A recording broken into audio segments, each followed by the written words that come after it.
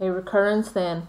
So this is where we use a previous term or maybe even two previous terms to find the next term. So our first one,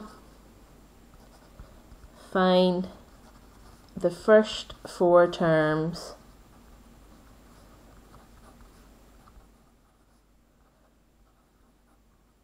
of the sequence un plus 1 equals un minus 4, where u1 equals 1. So we've already got our first term, u1 is 1. To get our second term then, so our second term is going to be our first term minus 4.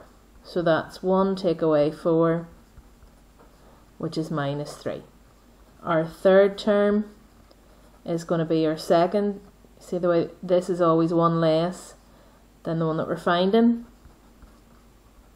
So minus 3 minus 4 is minus 7, and our fourth term is our third term, take away 4, so minus 7 minus 4,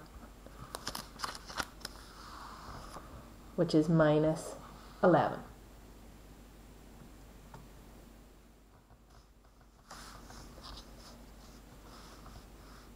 Okay, our second one, a sequence is defined by un plus 1 equals k un minus 2k, where k is an integer. Given that the first term is 1 and the third term is minus 15, find k. So we get our second term by saying it's k times our first term minus 2k. We know our first term is 1, so that's just k minus 2k. So that gives us minus k.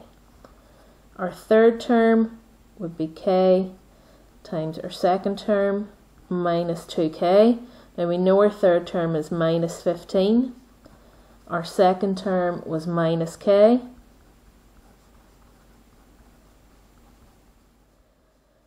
So we have a quadratic in k.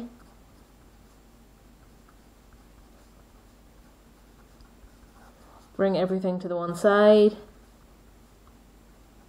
Factorize. So k equals minus 5 or 3.